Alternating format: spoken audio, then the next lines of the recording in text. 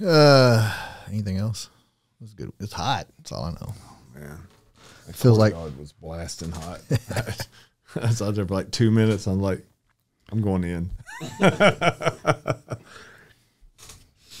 We're all in for Jesus, except when it gets 112 degrees. Yep. Just remember that. Then we stay in the air conditioner. We do. Hey, everybody. Welcome to The Wrap. As we discuss the weather like everybody else does here in Southeast Missouri, it is scorching hot and, well, Nice warm weather. Nice warm weather. But just remember, on Sundays, it's cool in here. That's all you got to know. Yeah. Now, as long as the air conditioners work. As long as the air conditioners, good point. So Fair point. Don't curse the air conditioners. Yep. Okay. My name is Darren DeLoach. I'm one of the pastors here at Connection Point Church, and with me, as always, lead pastor Chris Fault. And I wasn't here this weekend, so I did watch online. So, and I had to take my kid to college. So. Yeah, big weekend for you guys. Way it Micah, goes. Yep, she got her own campus. Yep. And it was good.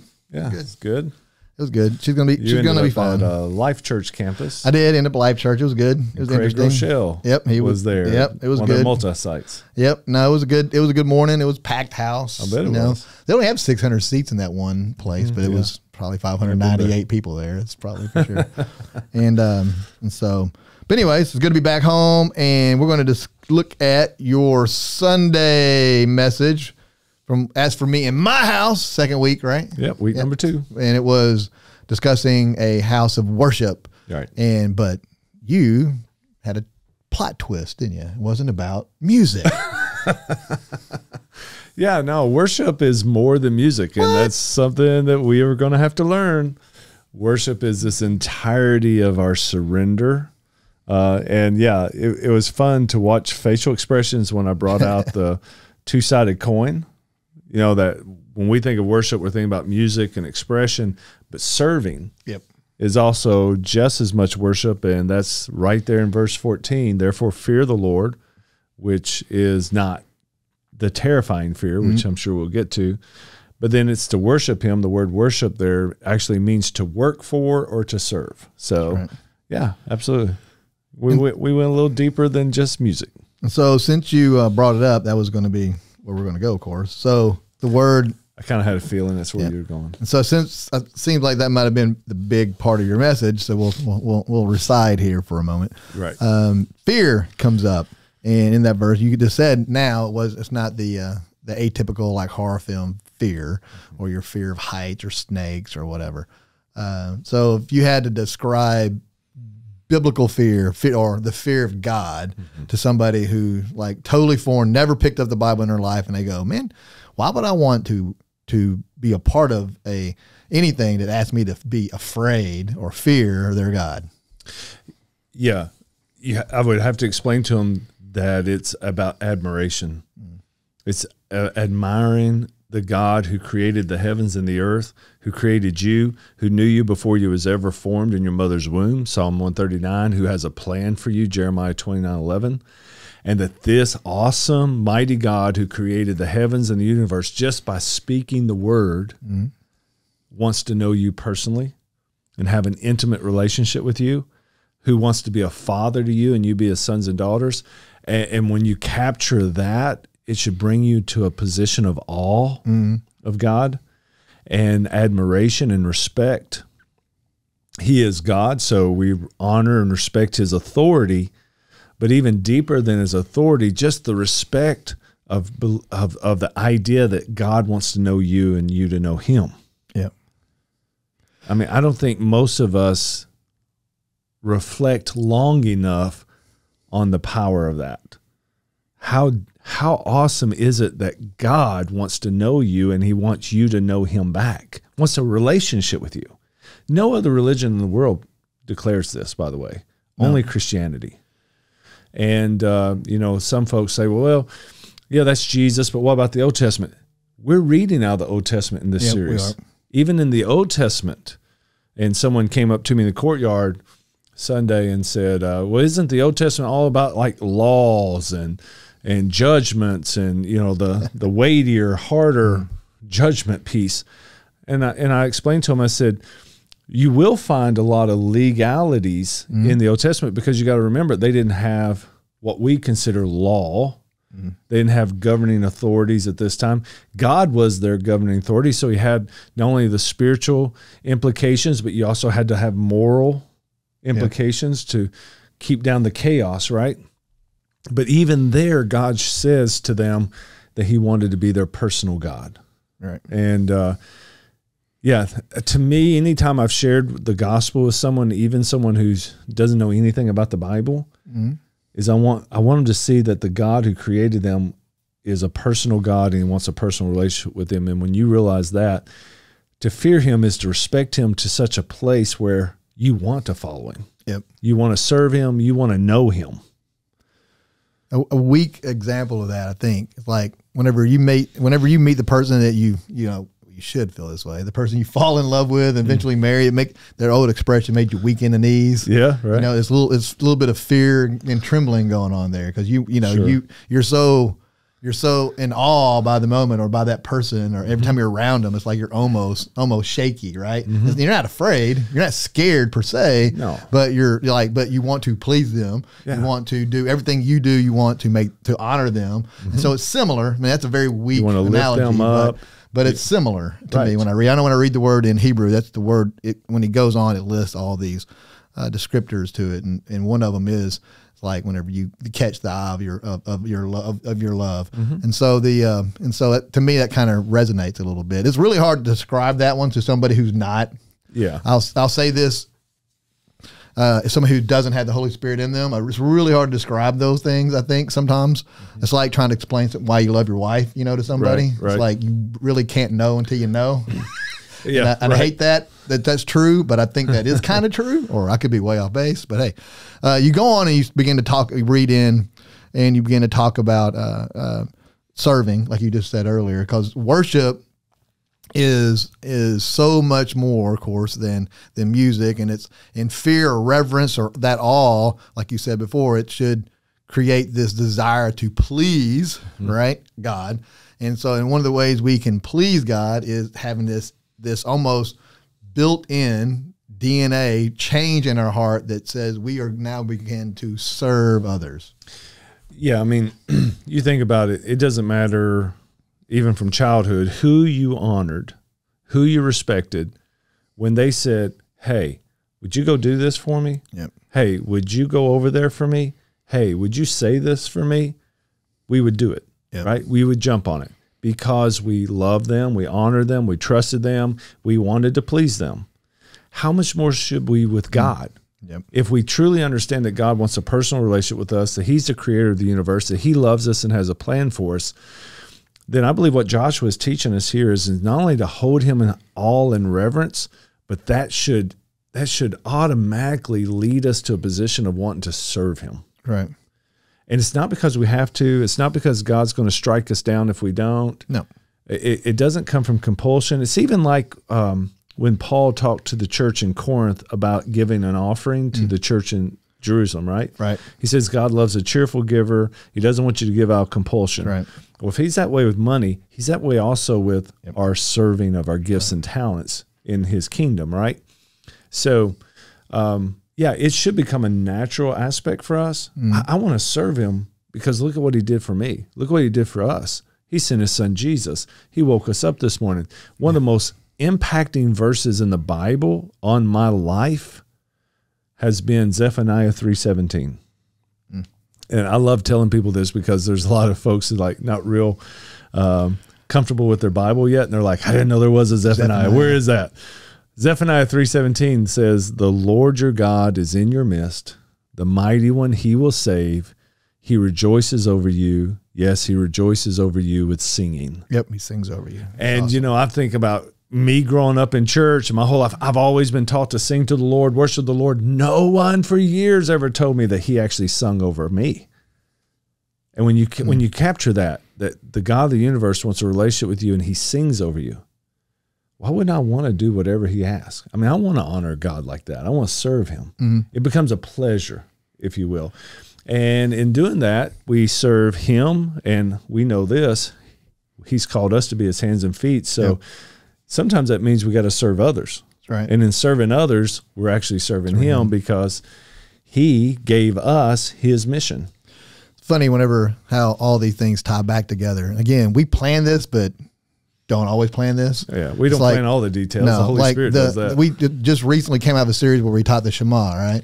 And the word listen is how it opens, right? And what is listen? And that word literally, because there's no word for obey, right? And so he's literally everything you just talked about was the Shema. It's like because that was a elder or a rabbi or a teacher or a mentor speaking to you, and just because of the respect you have for them, the Shema would mean if you listen, they told you something, you just did it because you wanted to do that. You wanted to please them. And I love it when the Holy Spirit connects all that together, right? So that wasn't planned, promise you. The Shema, rather, Hear, O Israel. Yep. And listening and obeying are the same in thing. Hebrew. Yep. And God didn't send us. We talked about this last week. God didn't send us a book out of heaven. He taught us, first of all, through oral tradition, mentor, passing down to mentee, and teacher to a student, family member to child, passing on the word of God before it was ever written down. So yeah, you're exactly right. This is the pattern, and it's beautiful to see it when it's coming together. And and I know this whole year is based around the whole idea of hearing the voice of God, but you can't hear the voice of God unless you listen, and probably won't speak to you a whole lot unless he sees that you are obeying. Which is where we went yesterday, and of course, when you get to that part of the sermon, the room's going to tighten up. And I felt an incredible sense of burden in my spirit when I'm preaching on that because of the weight of it. Not just for the congregation, for myself too, for all of us who want to honor and love the Lord. And I can't get this phrase out of my mind, and I shared it from the stage yesterday. The reason we obey, or the reason we should be obeying, is not because we're in that terror fear of the Lord, but because of our respectful fear of the Lord. You don't want to hurt someone you love. Right. Last week on the wrap, I mentioned how this week we would be getting more into the discipline side. And though I didn't use this illustration yesterday, this is what was in the back of my mind. Growing up, whenever I didn't get by with nothing, right? I mean, I always got caught. Never got by. My mama would say, the reason you get caught is because God's not going to let you go. So she always told me it was the Lord let me get caught. And I'd be like, God, what's up with this? But all my friends got by with stuff. That's the Holy Spirit telling me. I always tell them. That's right. God told me. That's what I was told. But instead of getting bitter at God for it, and my grandparents were the best at this, they were able to share discipline in a way that they gave me a heart for God, and it was more of, honey, you don't want to hurt the Lord who loves you like that and be disobedient to him. And even as a kid, man, that'd be like, that was the worst part of the discipline. It wasn't a spanking or a grounding or any of that. It was, man, I don't want to hurt God. He's done too much for me. And that was the atmosphere. I believe that's the motive that Joshua is pushing for. I believe that's what Deuteronomy is pushing for. If we love him, we'll want to walk in his ways. That's right. And we read Deuteronomy 10 yesterday. What does God want from us? To fear the Lord. Yep. To walk in his ways, to love him, and to serve him with all our heart and soul. Man, when you love the Lord, you don't want to hurt him. You don't want to disobey him. You don't want to disappoint him. That's right. Right? That's why we obey. And sin is this weird poison that it leads you to point where everybody thinks a lot. There's very few of us are in, like, we don't, by and large, we haven't just shot somebody. We haven't killed somebody. We haven't done these massive, obscene, sins. We have a lot of closeted sin, right? But those things begin to chip away slowly but surely. And they begin to damage our relationship with God, because it's not so much he hasn't went anywhere. It's like the guilt or the shame. All of those things begin to tear into you, and it's funny how that works, or sad how that works. We watch it even in our own lives. You begin to avoid things of God, right?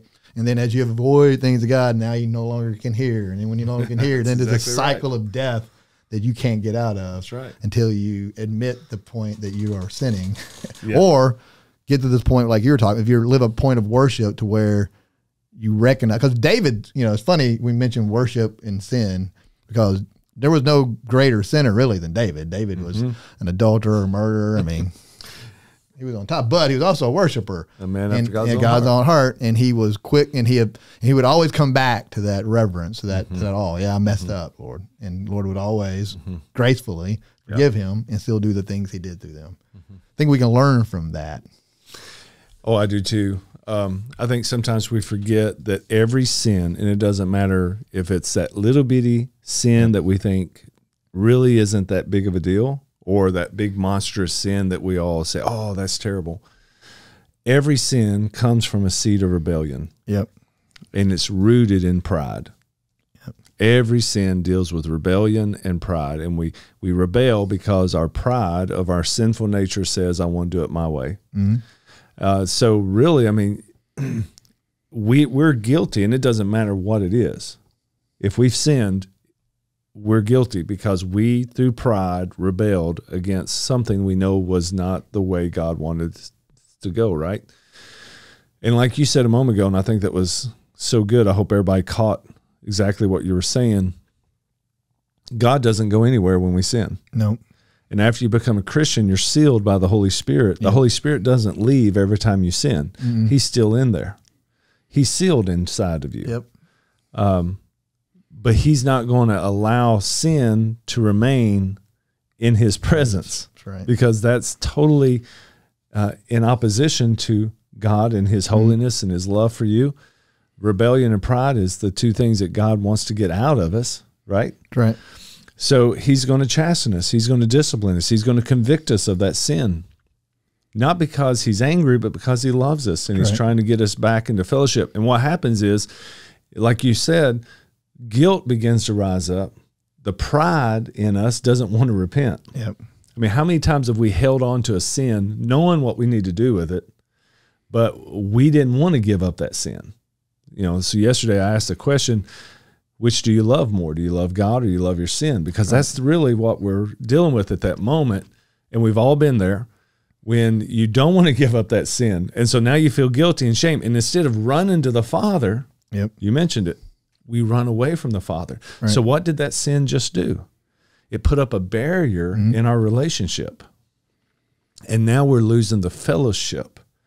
Doesn't mean you've lost your salvation. Nope. Still in the family, still loved, but you're out of fellowship. You don't have the flow of the Holy Spirit working. Yep. You don't feel the presence of the Lord. You don't have the peace that passes understanding, the joy of the Lord. Yep. Because there's something in between you and him. And until we repent of it and give up our pride over that issue. It's funny though how that word we began with fear, how it turns from that reverence and awe to a different kind of fear when you're in sin. It becomes, becomes the terror fear, the fear that like that judgment. Horror. It is judgment. I think a lot of times it's the enemy in your ear telling you God doesn't love you anymore. You've done this. That's you've done exactly that. what he says. And so he said, he's angry with you. And God so now that reverence you turns into this like this scaredness. Yes. You're scared of God. You're scared of his presence. Scared what it's going to lead to. And I think that's the great big lie. And that's so good. But and then you eventually wrap it up with your big takeaway. So if you had to take your big takeaway and unpack that a little bit, how would you go about doing that again? Yeah, to create the atmosphere in our homes for ourselves and the people around us of truly being a house that worships the Lord through reverence and awe and surrender, serving him. It all comes down to having a life completely surrendered.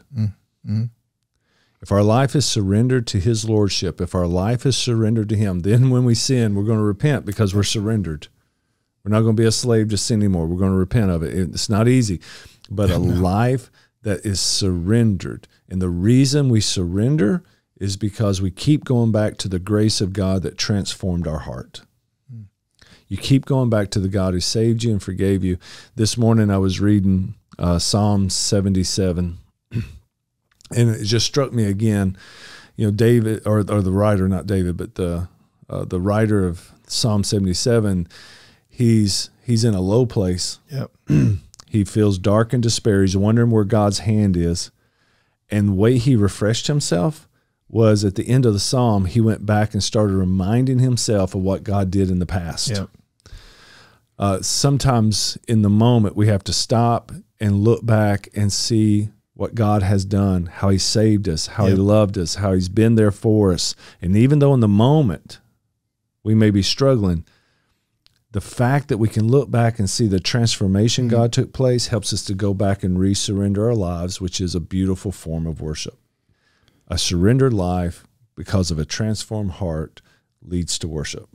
And you said it's not about perfection.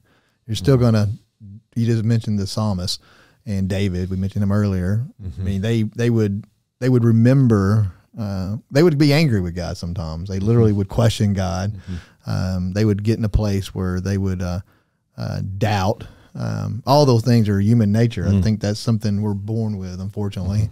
Thank you, Adam. And so those things are all natural. So I've met so many people who have allowed those things, those thought process, because they doubt, because they wonder, because they get angry, because all those things, they begin to question their own salvation because of it. And that's if you think that's going to go away just because you have Christ in you, you're wrong. You know, one of the devil's great lies, I believe, that he has infiltrated Christianity with is this ideology of perfection. Yep. Like we're going to be able to grow to such a point where we don't deal with our flesh anymore. That's right. And we forget to go back and look at the scriptures. None of the apostles reached sinless perfection. No. The apostle Paul, in one of his last letters to Timothy before he dies, he's sitting there feeling guilty over his past and going, I feel like I'm the chief among all the sinners. Yep. But then he recounted how God called him and saved him and called him into the ministry. And he knew that his life was surrendered. I mean, he would just say, if God can use me to save people, whatever he wants to do, you know, it was the attitude of Paul. And, you know, this idea that, you know, Christians don't battle the flesh anymore is totally foreign to Scripture. Understanding that God isn't looking for perfection, he's looking for authenticity. And being an authentic Christian is not a perfect Christian. It is a person who battles every day. When we fall down, we repent and we re-surrender our lives and we get back up. In fact, our worship teams just started doing a song just recently called Re-Surrender. Yeah. And that's got to be the theme of every Christian. It's daily re-surrendering ourselves in worship to the Lord. Yeah, no, because the Bible is very clear and is very gracious in the fact that, I don't know how people miss it. We put them on stained glass windows, but the men and women of the Bible were some very imperfect humans. Absolutely. Who've had every form of frailty that you can think of. And it's the crazy thing about, and the cool thing about it, we'll end with all this, the cool thing about, and I've written about this before, but your frailty, that weakest point of your whole existence, is the very thing that God's going to use for His glory. Because the things that He doesn't like public speaking, so that's why He publicly guess speaks. what I do for a living. And so it's your weakest aspect of who you are. Probably the thing you hate about yourself the most is the place God will be found almost every time. Absolutely. And so to think that He's going to get rid of all that and just make you some rock star, constantly 100% solid, no sin in your life. Yeah. You know, your marriage is perfect, and if you have a wayward thought, your wife will know it and all.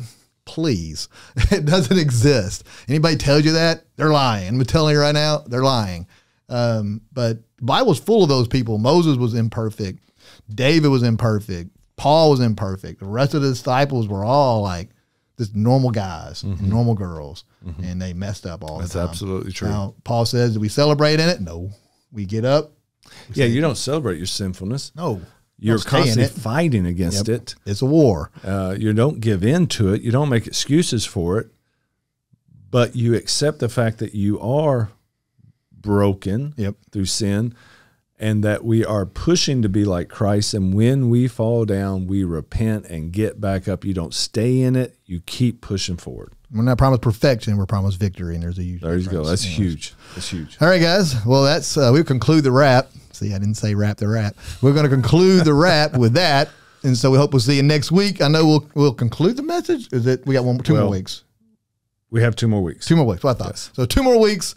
This is as for me and my house, I never can keep up with the totals. I don't know why I can't do that, but I can't. So we have a couple more weeks of He this has a message photographic series. memory, but it's not with math. It's just not math. Math stinks. It's terrible. Words, great with it. But so for next, we'll see you next week. We'll get out of here. I'm rapping a rap right now. It's a wrap. We're wrapped out. Bye. Rapping. Rap.